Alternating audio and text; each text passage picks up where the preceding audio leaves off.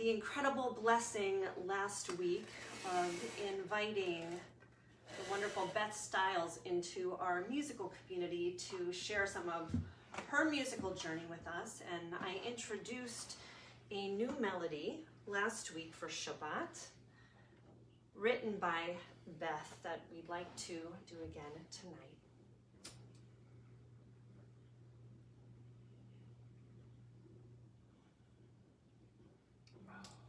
Wherever you are, whoever you are with, I invite you to take a slow, deep breath in and breathe out your week. Again, a deep breath in and out. A few moments ago, we were talking about silver linings during this strange time that we are living through. And for me, the silver linings have been celebrating Shabbat with my family each week, leading services with my husband and my son. In case you couldn't tell. Breaking the light of Shabbat again. Let us light these lights for the world tonight. Let our hearts unite in the light, in the light. Let us light these lights for the world tonight. Let our hearts unite in the light, in the light. Baruch atah Adonai, Eloheinu melech haolam, asher kitshanu b'mitzvotav tzivanu. להדליק נר של שבת, להדליק נר של שבת.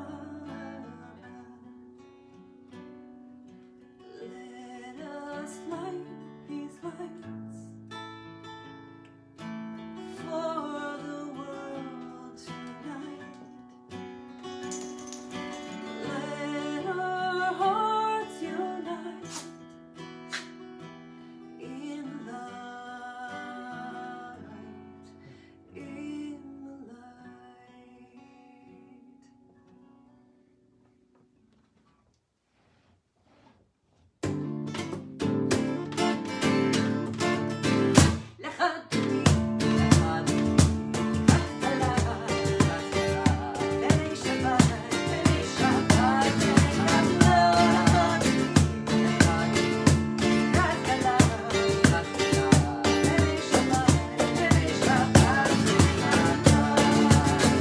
Shamor vezachor b'diבור echad, yishmianu el yorchad, Adonai echad, yishmor echad, v'shemo tiferet v'yah.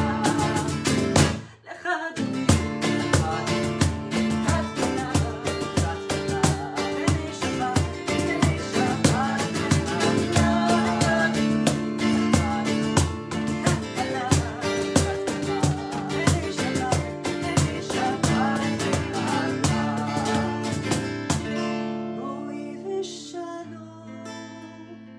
עצרת בלה, גם בשמחה ובצולה,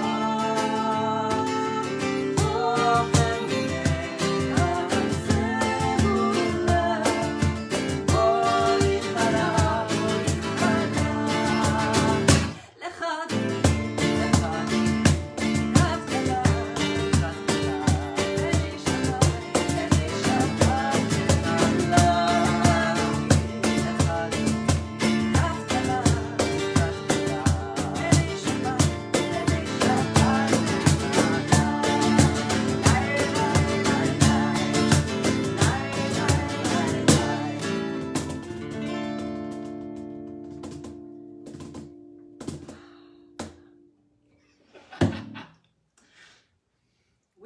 breathed in an extra soul for Shabbat with the lighting of our candles. We have welcomed in our angels and the Sabbath bride who stir us awake and journey with us through this sacred time of Shabbat. We call out to one another, soul to soul. Are you ready? Are you awake? Can you feel the burdens of the week fade? And are you ready to bring your whole self, body, mind, and spirit in this moment? Ryan says yes. This is your time to open up to the heart-healing, soul-filling gift of Shabbat.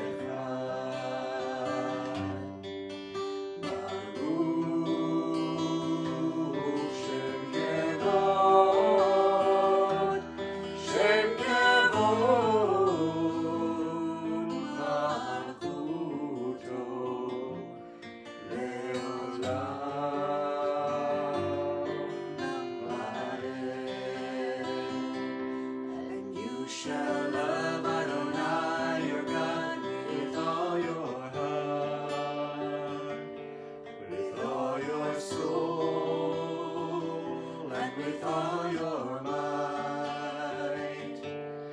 And these words which I command you on this day shall be in your heart, shall be in your heart. And you shall teach them diligently unto your children, and you shall speak of them when you sit in your house, when you walk by the way, when you lie down, and when you rise up, and when you rise up.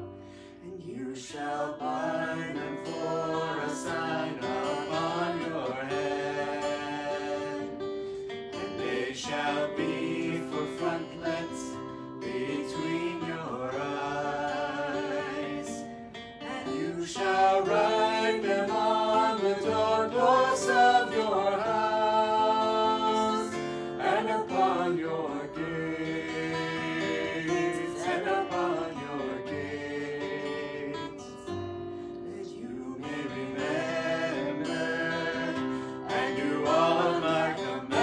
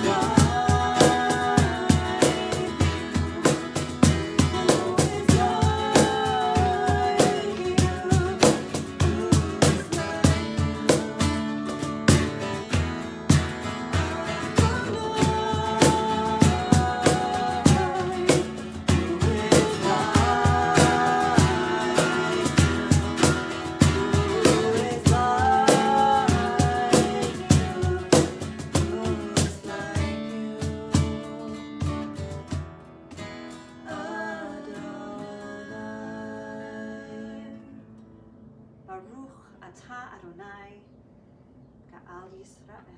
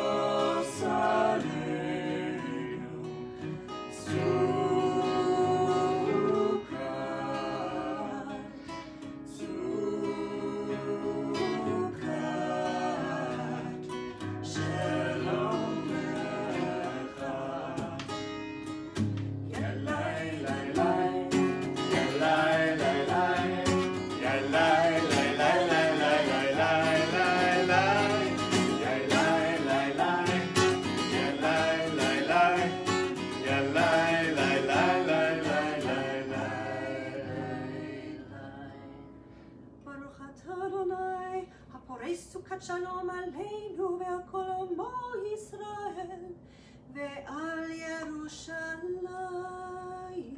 אמן.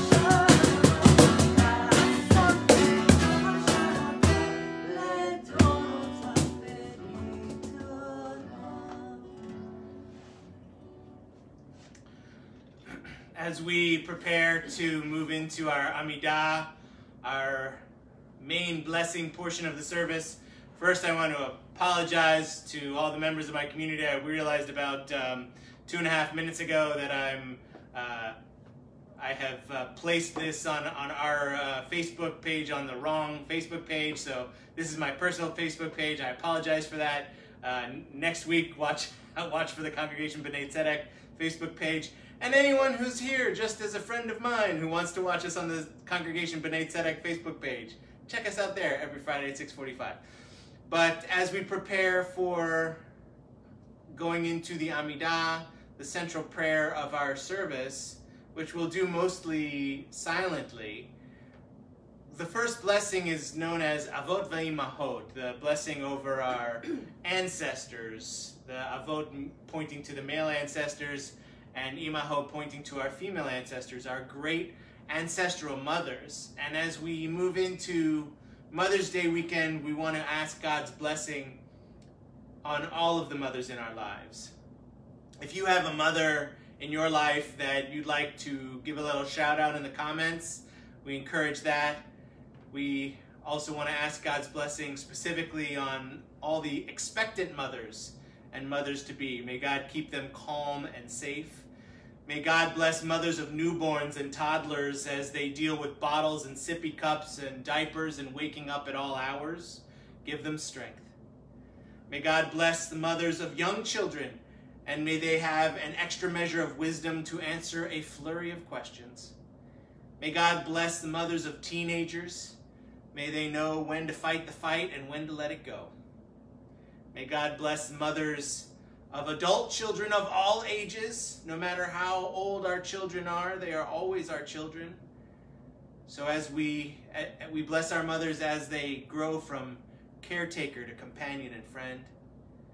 May God bless the single mothers with strength to do as one what many do as two. May God bless mothers raising kids with another parent. May they be partners and not rivals in the raising of their children. May God bless our grandmothers and great-grandmothers. May they spoil their grandchildren with abandon. May God bless the mothers that would have been, those who struggle with fertility and those who've lost a child. May we be compassionate towards them. May all of our mothers receive our thanks and our blessing as we say together, Amen.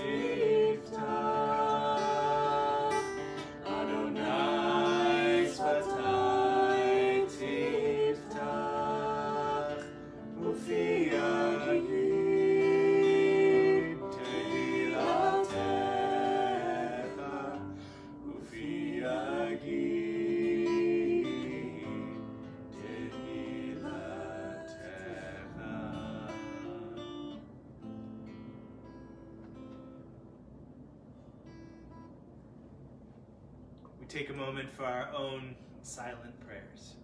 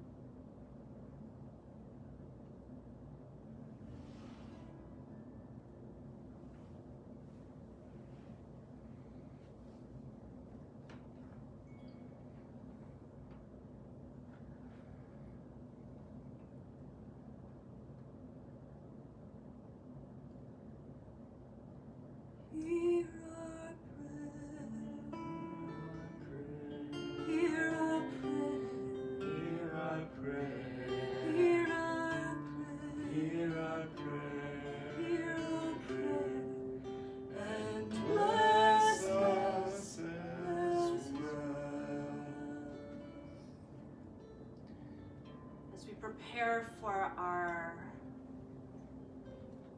prayer of healing tonight. We think of those who are alone in their homes, who are in need of companionship, who are in need of soul lifting tonight. We think of all the nurses and doctors and people on the front lines and the caretakers who are out there making a difference at helping to heal the sick and make life better for all of us. We think of our loved ones, friends, family, people in our community who are in need of wholeness this Shabbat, both mind and body.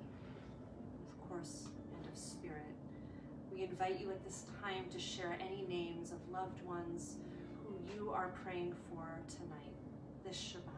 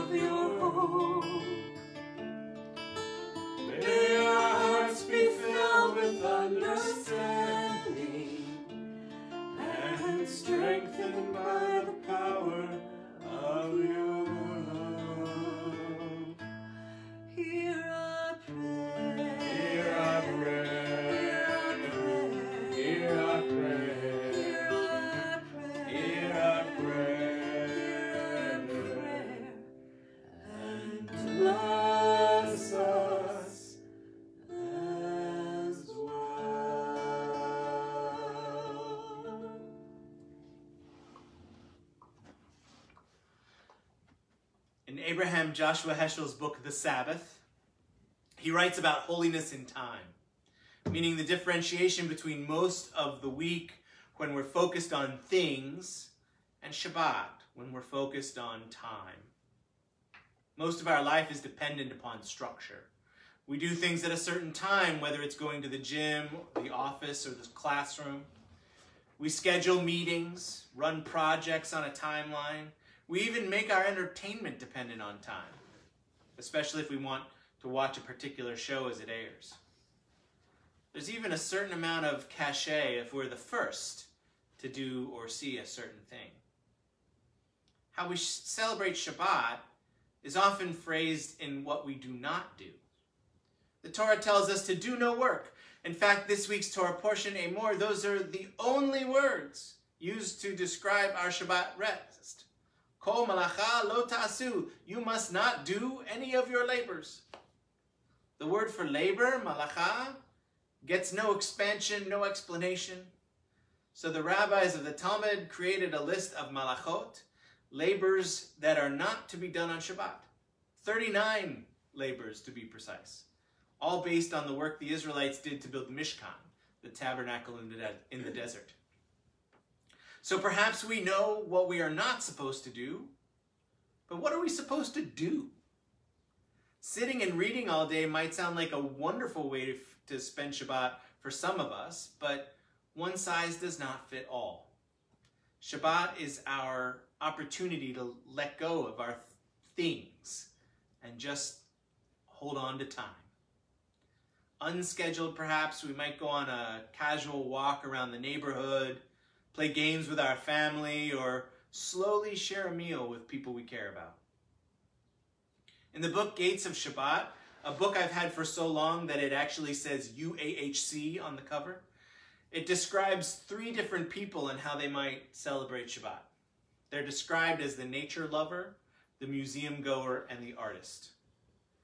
The nature lover will go outside, spend time hiking or walking around in their neighborhood among the trees if they have a woods nearby, by a lake, by the ocean, just taking in God's splendor and natural world. The nature lover does things that are halachically acceptable for Shabbat. Going on a walk is a wonderful way to spend our time. They don't do anything that is restricted by the rabbis. It's not necessarily going to synagogue like a lot of us do on Shabbat, but it still helps celebrate the day. The next is the museum goer. The museum goer could be called the theater lover or the show enjoyer or whatever. But this is a person who might drive somewhere, who might go to take in a museum where there may or may not be some sort of admission to go in. They might be willing to spend money and go have lunch with a friend. Spending money is restricted on Shabbat. Driving might be restricted on Shabbat if that's what you follow. But these people do this in order to enjoy a little culture. Take in a movie, take in a show, enjoy some art. That person, the museum goer, is also making time on Shabbat to do something they might not be able to do throughout the rest of the week, and that's just enjoy some of the great culture that our world has to provide. The third is the artist, and this is the tricky one. Because in Genesis, when God was creating the first Shabbat, so to speak, it was a break from creation. So in order for an artist to be someone who is celebrating Shabbat by creating is a little bit odd. And in Gates of Shabbat, it is suggested that this person should only do so if creating art is not what they do for a living.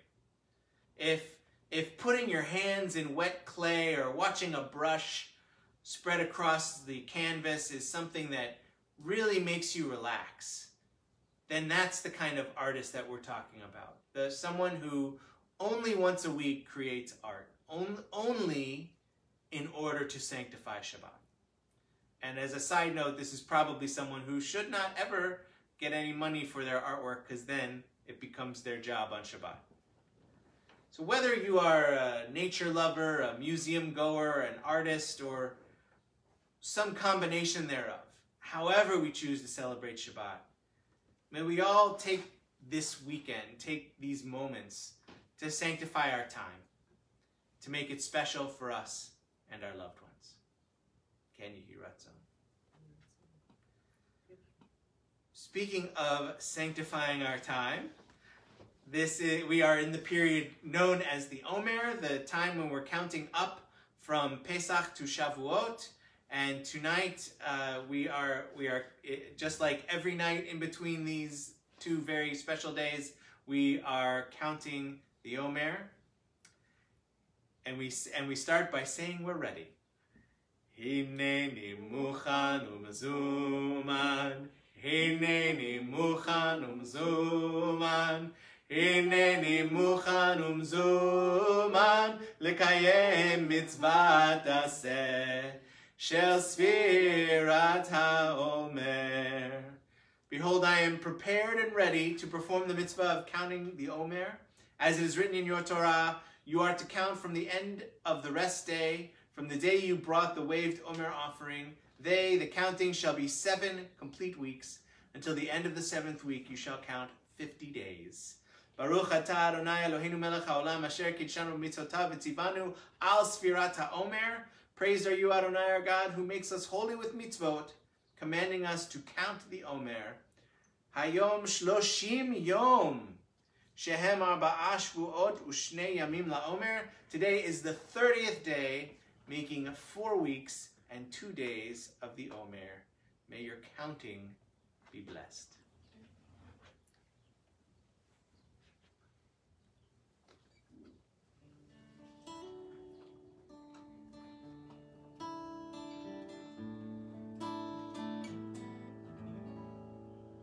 It's up to us to call ourselves to task, to sing what's good and true, to bring about redemption. It's what we were freed to do. For what's the point of being here if we're not moved to change our ways? Aleinu leshabeach. It's time to live our praise. We are carrying the stories of the ones who came before.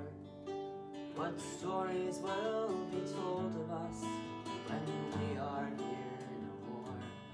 We commit ourselves to actions, it brings meaning to our days. Aleinu leshaveo, it's time to live our praise. It's up to us to own a vision. We are an answer to the call. It's up to us to live the words we speak for the benefit of all. Now down deeply, there's a broken world to raise. Aleinu leshaveo, it's time to live our praise. Aleinu leshaveo. It's time to live our praise. Awesome. With all that we have to praise, we also are thankful for the people who lived their lives with us and gave us their love and made it a joy to be around them who are no longer with us. We take a moment to think of those who are no longer in our lives, whether they died recently, like our friend Eve Gumpel, for whom we are saying, for whom we are observing Shiva right now. Also, my father, Vic Young's yahrzeit was this week.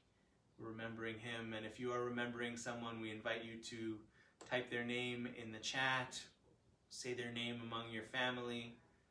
I know that our congregational lists are being posted in the chat as well. We take a moment to remember them.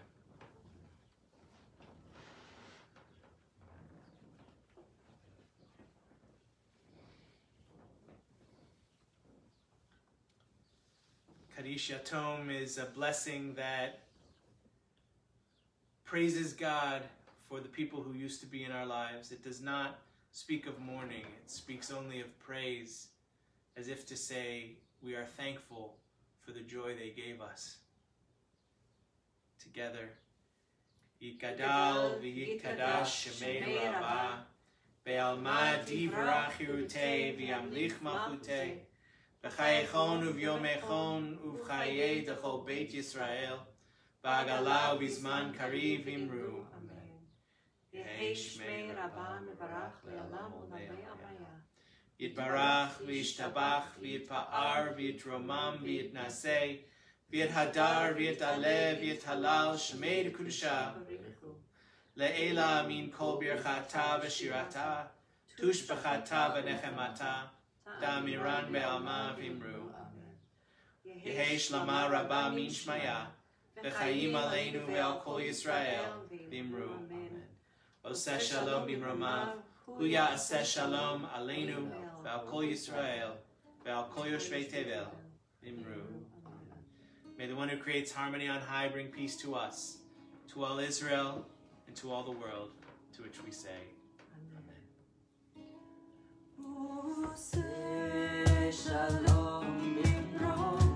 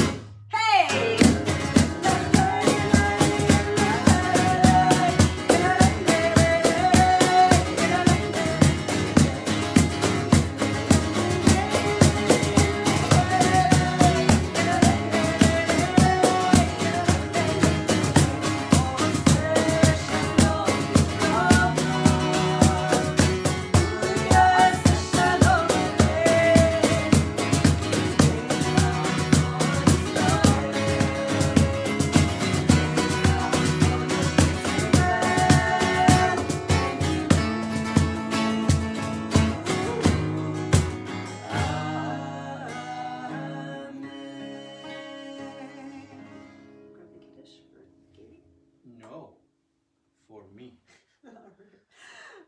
Baruch atah Adonai Eloheinu melech haolam borei peri hagafen. Baruch atah Adonai Eloheinu melech haolam asher kitshanu b'mitzvotav v'ratzavanu v'shabbat kodsho v'ahava uvratzon hinchilanu zikaron lema'aseh b'reishit ki hu yom techila lemikra'ei kodesh zecher letziyat Mitzrayim ki banu bacharta ve'otanu kidashta mikol ha'amim v'shabbat kodshecha be'ahava uvratzon hinchaltanu Baruch atah Adonai Mekadesh HaShabbat Lechaim.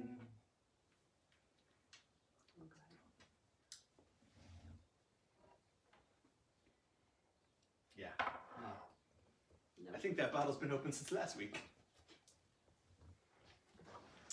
Okay, Alex, Bella, Yeah. and Orion.